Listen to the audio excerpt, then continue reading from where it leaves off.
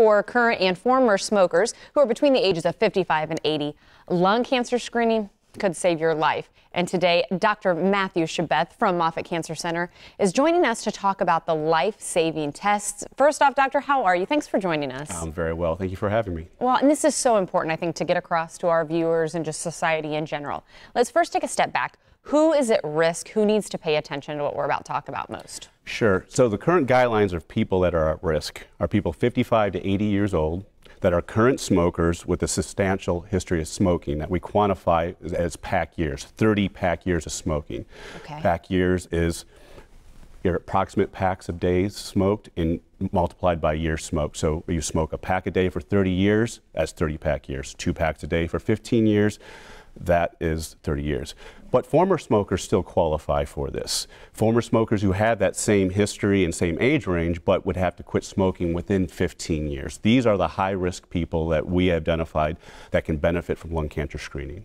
Now, is people who have lung cancer in their family history, do these tests pertain to them, or are we just focus on former or current smokers? Sure, absolutely. Those who have a history of family history of lung cancer, we actually have in what's called the NCCN guidelines, we have a little bit of wiggle room. If you're a 50-year-old with, say, a less substantial history of smoking, if you have a family history of lung cancer, then you may still qualify for this, because we realize that, let's say you're 54 years old, we don't want you to necessarily wait a year to come back if you have still a substantial history of smoking and a family history of lung cancer. You've got the whammy.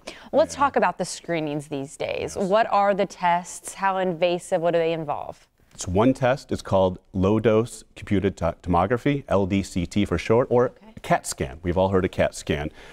Non-invasive whatsoever, no needles, no drugs. Takes about 30 seconds. You lay down on a table, and it's just a series of x-rays that we take.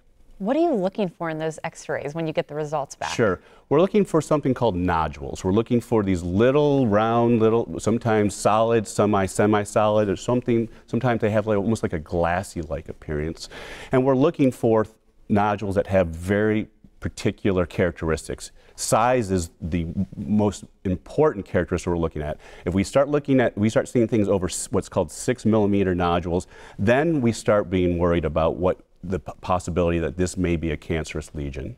You know, lung cancer seems to be one of those, I feel like, that maybe doesn't get diagnosed right away. How important is it to get these tests to be able to get that correct diagnosis? Is there any other way? Or? Absolutely.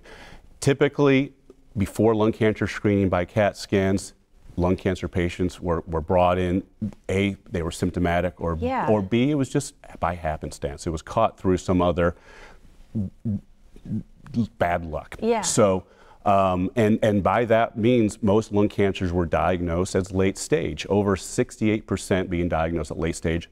Lung cancer survival is dismal at that, about 4%. By LDCT or CAT scan, we're shifting the stage. We can now detect lung cancer earlier, where it's much more treatable and you have a much better survival.